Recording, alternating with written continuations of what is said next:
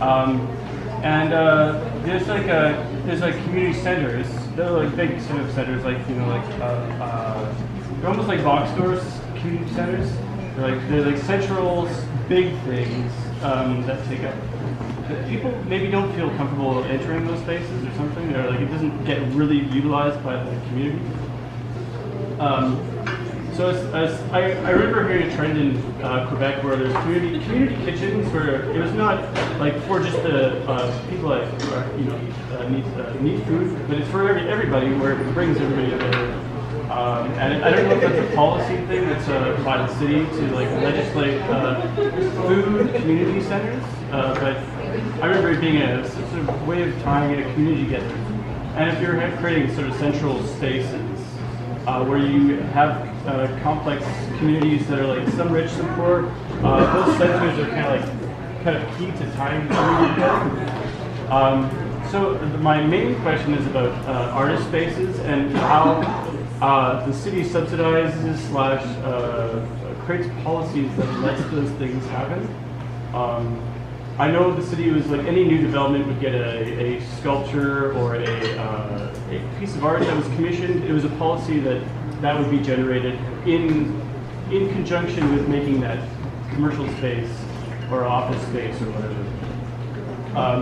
So is that something that is thought about? And so I was an artist here 10 years ago. I had the art space up in this building. It was like completely unused space, and the city hadn't earmarked it as an important space. It was the artist. This is part of a gentrification discussion, but it's more than that. It was sort of earmarked as an important community space, and it kind of gradually became that. And so, how can the city make policies that support those spaces to be generated in amongst all of the city, like either artists, studio space for all around the city, because it was hard to find studio spaces, but I guess the most important thing is that the cultural centers that create community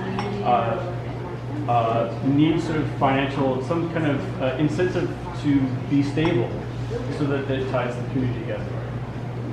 So I don't know, that's like a big concept, but I think I'd like to hear your statements as quickly as you can on this.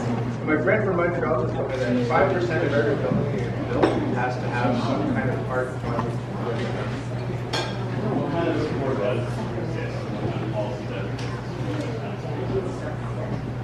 So within our bylaws, we do allow business to come forward. We do have our cultural grants programs. So we do have grants for our cultural and representatives that could promote those types of units or spaces, so to speak. But we don't, I wouldn't say that the city has a specific, we don't have a specific program for art. But through our different grant programs, that might like a group that gets some funding from us might offer that space within their organization. But definitely through our zoning bylaw and things like that, that's something that would be allowed.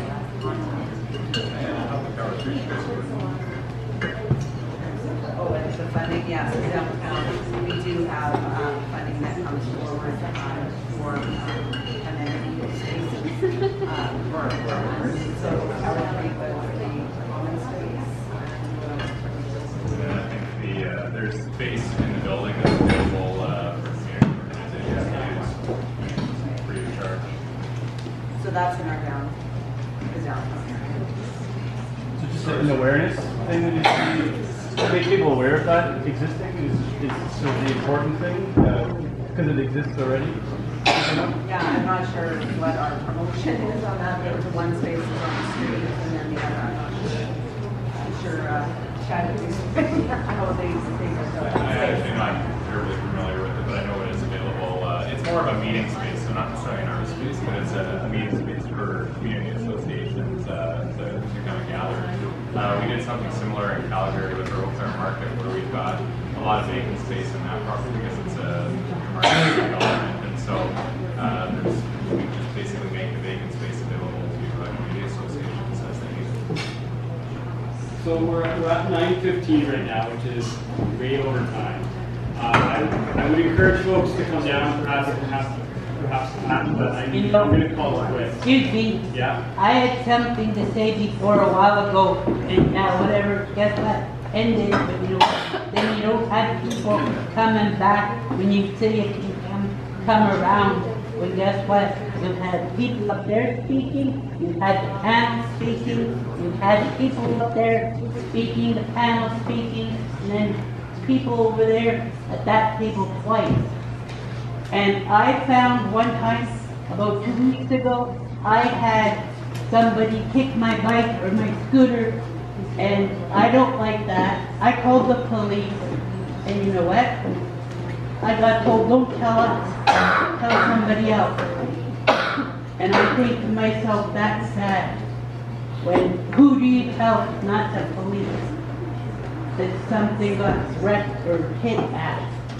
And yeah, maybe I got a vision disability and I didn't see who it was, but they could still, every so often, be watching something. And I could be like other people, frustrated because it seems like back and forth, back and forth. We've talked before on the phone, and I welcome those conversations. And I know we wanted to talk about anything. Did you have a question for the panel? Did you have anything you wanted to I just asked the question, who do you call if not the police?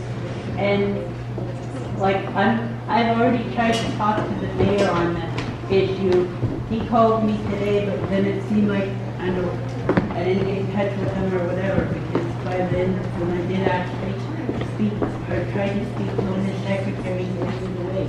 But I could say to myself, yeah, we could probably have spoken, but I could have also misplaced your number. Plus, I had somebody at City Hall tell me a couple, what was it, 2 weeks ago, to call you, but then I said to the lady, you said something on the internet about being away because of your son, and I was very sorry to hear about that. But I could say to myself that it's very frustrating when I had somebody drive by on a bicycle. I was going into my yard. I'm on 1850 Quebec Street, and I could say they kicked my chair, and I said, hey, watch it. They said, shut up. So you know what? I'm very sorry, but I don't come to these things just to sort of, I don't sit and watch other people say stuff. I'll tell you what, I'll stick around and we can chat I about got it. a bus at 6:30, but whatever. Okay, we have some time. I'm happy to chat with you. I'm sorry. Okay. Thanks for coming, John, and we do have to close, but I want to thank all of you for sticking around till the very end, and I'm also going to be around to chat if people want to have more of these conversations. And thanks, let's have a big round of applause.